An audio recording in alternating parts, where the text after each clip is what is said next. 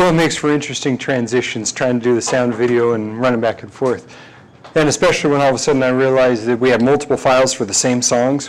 If you notice how there were some of them that had the boring white backgrounds that we usually don't have, that's because I don't understand how Uriel has our file structure, and so I had to go to some of the older ones. And then we get to the last song, and I didn't realize until just now that we had a different arrangement for that with the How Great Is Our God, that there's not the normal version there, and I've heard it so many times now that it just seems like it's the normal version to me. That's funny how that all works. But let's go ahead and pray for the offering. Father God, we want to thank you for the opportunity to give back a portion of what you've given to us. I just pray that you would bless it, that you would just help to do incredible things in and through your church. We dedicate it all to you. We just thank you and love you and praise your holy name. In Jesus' name, amen.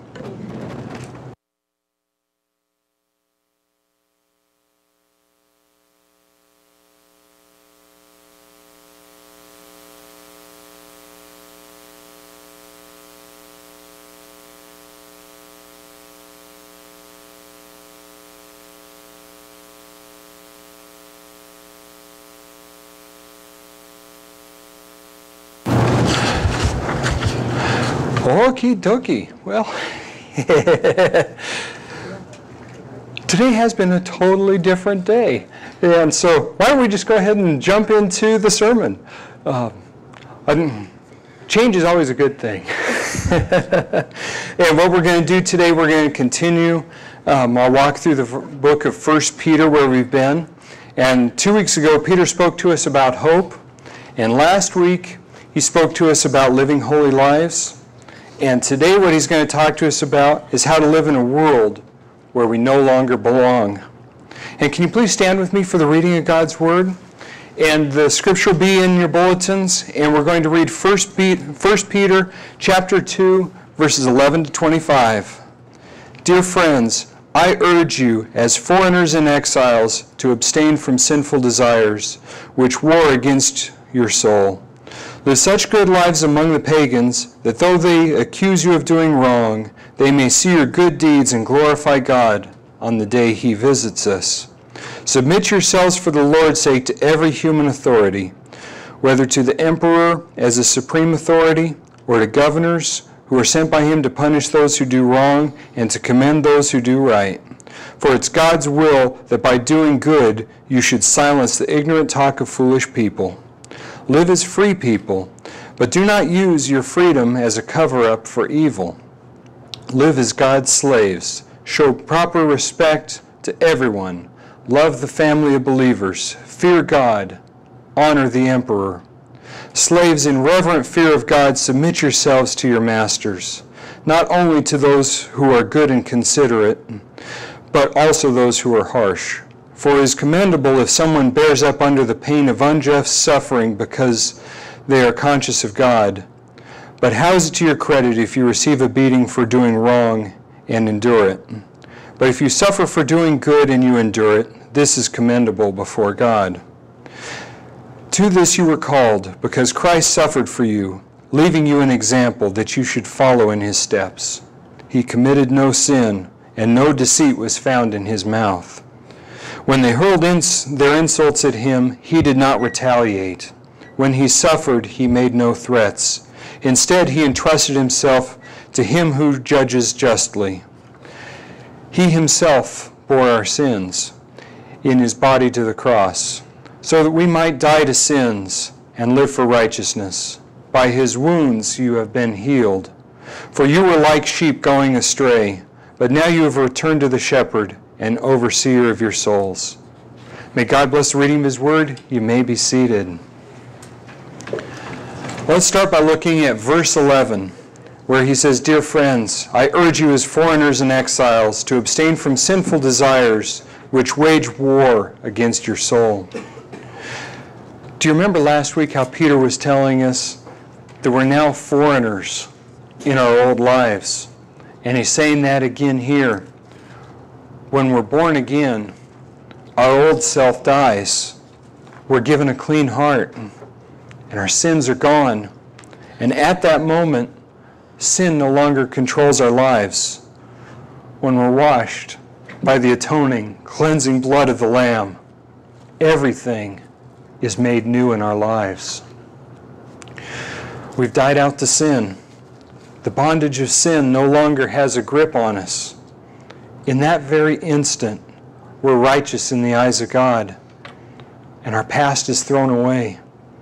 And God doesn't care about what we did anymore. We're just like a newborn baby. And Peter's telling us here that we need to remember what that feels like, because we've been given another chance. We have a clean slate. The prison door's been thrown wide open, and we're free. And there's no longer a record of our crimes against us. And what Peter is telling us here, he's telling us that we have to be careful not to let our old sinful ways back into our lives, because we do have an enemy, and he constantly wages war with the believers of Christ. And the problem is the enemy of our soul, he does remember our sins. And he remembers the things that are slippery for us. And he's good at what he does. And his purpose is to try to get us to fall off the wagon and go back to our old ways. And our old ways obviously didn't work for us, because if they did, we sure wouldn't have sought out Jesus. More appropriately, he sought us out when we were sinners, when we were separated from him. He came running after us. And we can't let that sin creep back into our lives. And our problem is that our old sinful ways, they can draw us back in very easily. And what the enemy likes to do, he likes us to remember the good parts of sin. And I put good there in quotation marks because there is no good parts of sin. But what I'm talking about are the things like when you get a temporary high from taking or drinking something, or that sensory rush that you get when you're doing something that's sinful. I'm talking about that pumped up feeling that comes from pride when you know that you've put somebody in their place. That feeling of, for just about that long, that yeah, but that feeling doesn't last. And that's what the enemy likes us to remember about sinful things. He doesn't like us to remember all the bad things and where it leads to. And the enemy is good at manipulating and changing the story in our minds so that we remember sinful things being different than they were before. And when you have that voice in your head that's telling you, remembering you all the bad things and to avoid it, and guiding you and directing you, that's the Holy Spirit. That's the other side telling you, don't do it. Stay away from it. Don't get locked into that. And what we have to remember is that when we live in sin, we have to remember the loneliness that comes along with that, and how we have a lack of self-worth and a lack of self-respect, and all the relationships in our lives that we've damaged because of sin. And what the enemy wants you to do, the enemy wants you to lose the shock value of sin. If the enemy can get you to think this sinful behavior isn't that bad, that I can just let it in a little bit and I can control it, I'm not going to lose control. If he can get you thinking that way, it's not long till we start stumbling. And the more we stumble, it just seems to get out of control in our lives. And the way that we start rationalizing things in our own head, that's where we start saying things like, you know what? I'm not going to go to hell for doing this. I'm sick and tired of things like organized religion and rules and outdated things that nobody wants to talk about anymore.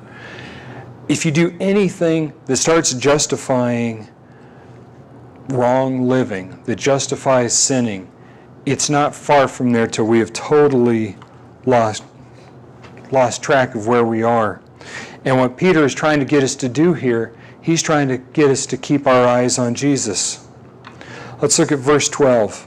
Live such good lives among the pagans that though they accuse you of doing wrong, they may see your good deeds and glorify God on the day he visits us. What Peter's talking about here is our Christian witness. And it needs to be obvious to anyone and everyone in our lives that there is something that's different about us.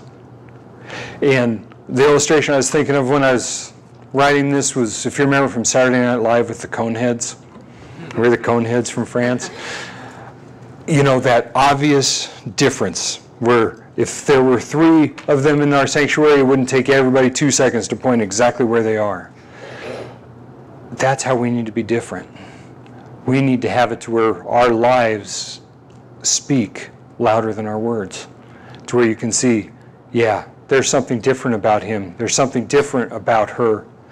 And the incredible thing, when we have a past, and we have things we're not proud of, but it becomes obvious to anybody that's looking that, hey, something has changed. There is something different about him. There's something different about him. I see a smile there. Rather than hearing 4-letter explicatives coming out of their mouth, I'm hearing them encouraging people. That's how you can tell that God lives in our heart. That's how you can tell that the Holy Spirit has control of us. Now, how does it look being a Christian and showing our witness in the real world? We need to be the kind of people that help other people who are in need. We need to be the kind of people who give somebody who's hungry something to eat. We need to see the need and respond to it without being told that we need to. We need to be those kind of people who go that extra mile.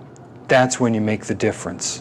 When it just seems like we're going through some kind of routine or we're doing this because it's what we think we should do, that doesn't have near the impact as when people can see it's just coming out of pure love, that there isn't some alternate agenda, that you're not caring if anybody's watching you do it.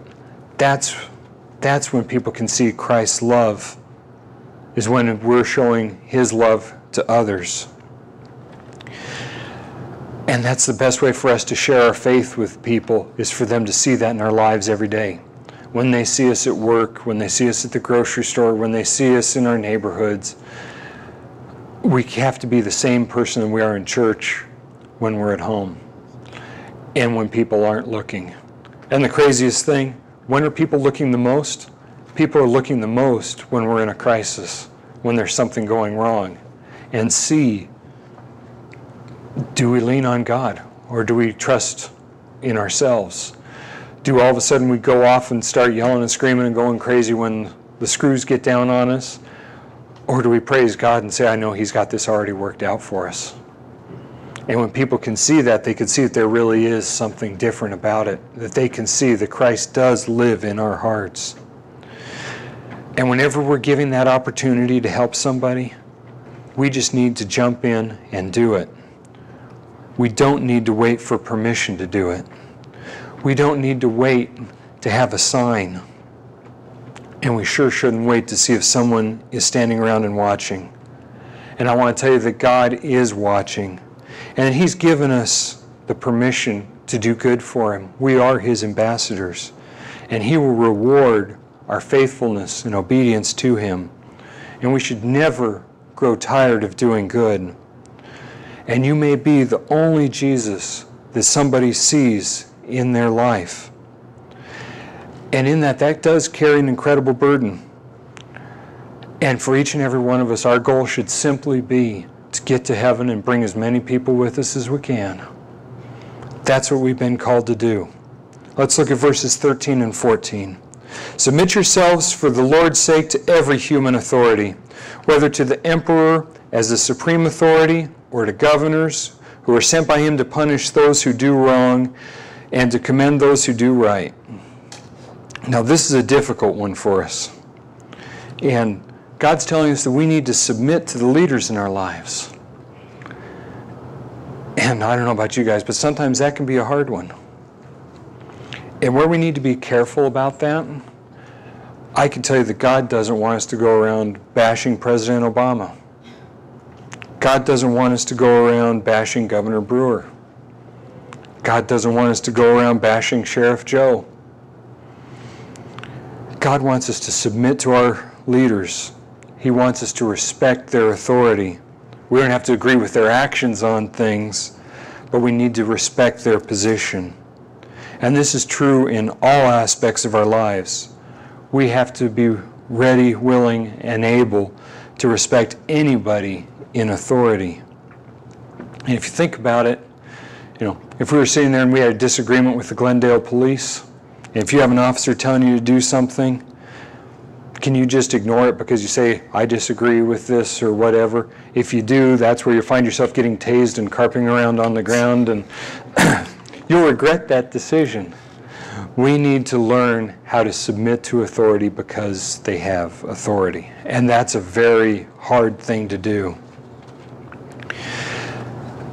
And in the last chapter, one of the things that Peter urged us to do was to live as obedient children. And obedient children aren't allowed to defy their parents' wishes. If they do that, they're disobedient children. And I want to tell you that God doesn't bless disobedient children. He punishes them. And so consequently, we just have to ask ourselves a very simple question. Do you want to be blessed by God, or do you want to be punished by God? And that seems like a really stupid question with an obvious answer. But there are plenty of people who go around choosing to be punished. And that's a terrible thing. When we have that choice, whether to be blessed or to be punished, we should always make that choice to be blessed. And that's a choice that God's given us the free will to make that decision for ourselves. And our lives would be much, much simpler if we could just make up our minds to be obedient to what God wants us to do and to get the rewards and the blessings in our life. It's a simple decision. Let's look at verse 15. For it is by God's will that by doing good you should silence the ignorant talk of foolish people. If we live in obedience to God's will, if we show love to others, if we live our lives as a witness to our faith, people will see that we're the real deal. And anybody who has an argument against you, it'll be silenced. Our faith will be proven genuine when we are obedient to God's will. And one thing I want you to think about, if being a Christian were a crime, would there be enough evidence against you to convict? I'll give you an even scarier thought. If you were convicted of being a Christian, would you appeal the decision? We need to make our faith obvious. We need to make it so that people can see that there is something different. And I praise God that we can openly praise and worship Him in our country, and that we don't have to worry about being quiet yet. But we need to know that when that day comes, we do need to make that choice to obey God regardless of the cost. Because this life is just temporary. We aren't permanent residents here. We need to learn to be obedient to Him. And if you look in the Bible, all but one of Christ's disciples died a martyr's death for their faith. And you have to ask yourself, do we have that kind of faith? And I'm telling you that when Jesus comes again, the people with that kind of faith are going to be glorified. And that's going to be an incredible day.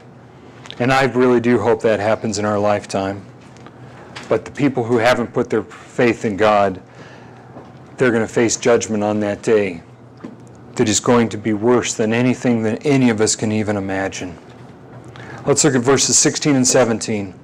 Live as free people, but do not use your freedom as a cover-up for evil. Live as God's slaves. Show proper respect to everyone. Love the family of believers. Fear God. Honor the emperor. Peter is urging us to use our free will wisely. And he's telling us that we shouldn't sin just because we think we can get away with it. We need to live holy, sanctified lives.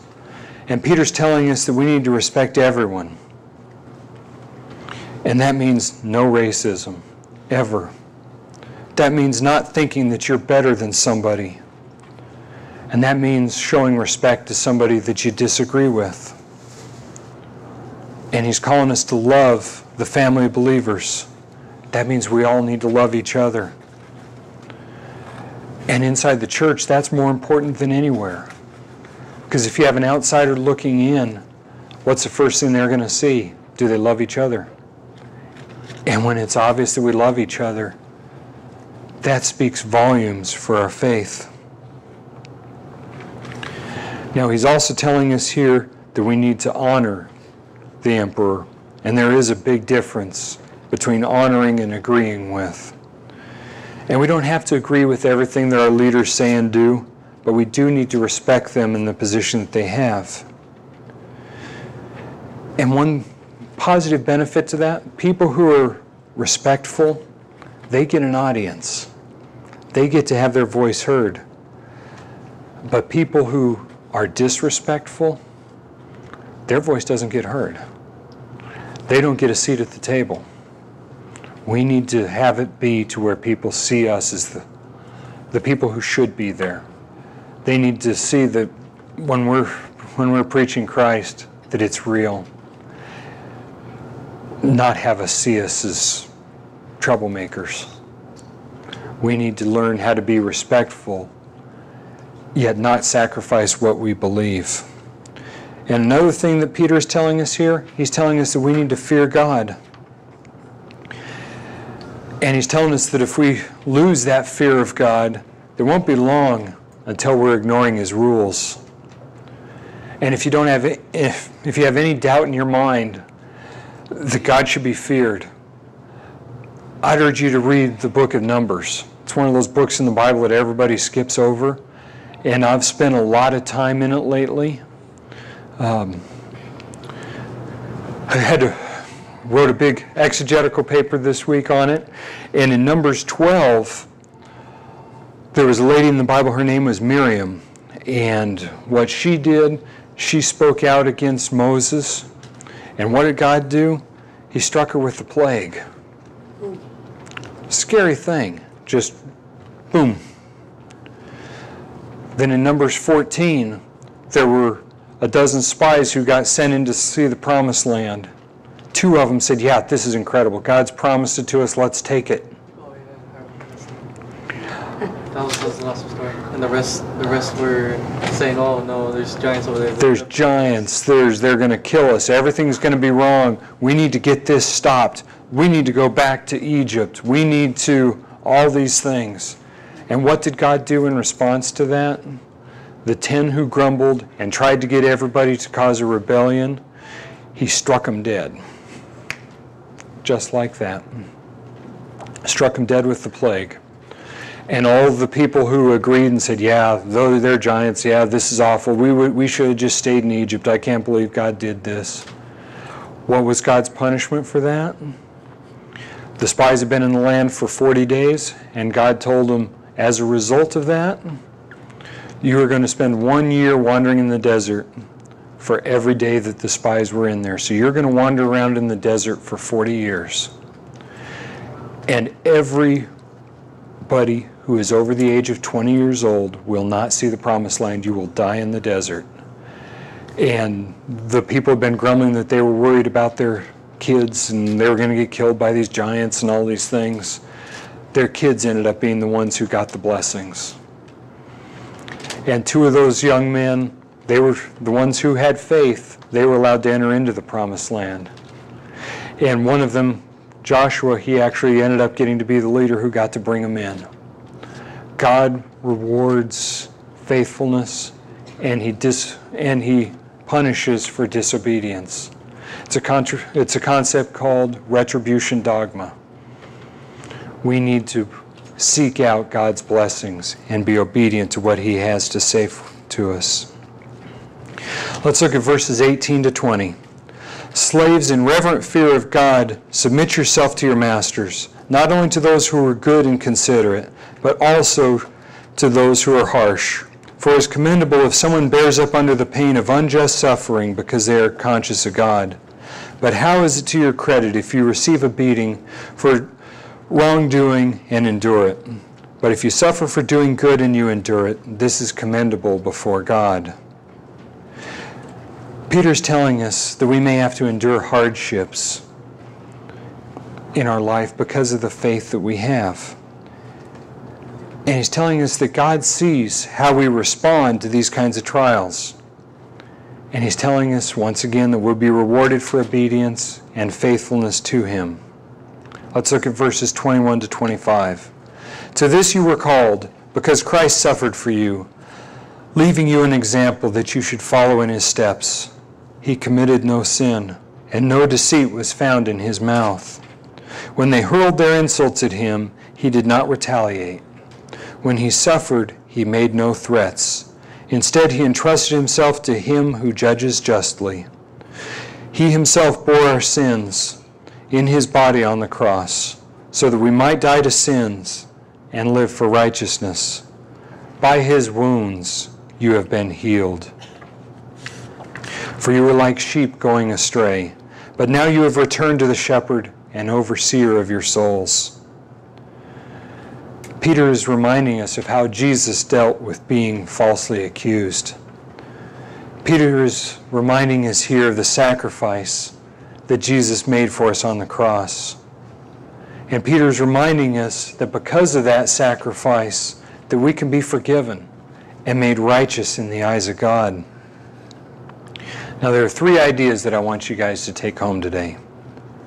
Number one, our new lives can't look like our old lives did. The difference has to be obvious to anyone who's looking. And number two, we need to realize that we do have people watching our lives, and then we need to be careful to practice what we preach. And a sanctified believer shows respect and shows love and shows kindness to everyone, regardless of the circumstances, and who may or may not be looking. And then number three, when in doubt, look to the example that Jesus gave us. If we walk in his steps and his Spirit is within us, we're good to go. We just need to live our lives as a witness to our faith. When we do that, God's going to bless us. And we all have to make that conscious decision to die out to sin, to follow him, and to trust him. Let's pray. Father God, it's a prayer of my heart to surrender to you. I pray that there's somebody here today who needs to surrender to you, that you would just work on their heart. And when they come to you and ask for forgiveness, that you would just remove their sins as far as the east is from the west. I pray that you would just give them the comfort, give them the assurance to know that you are God, that you do have a plan for us. Help us to be respectful of everybody. Help our faith to be evident and obvious to anybody who's looking. We just love you and praise your holy name. In Jesus' name, amen.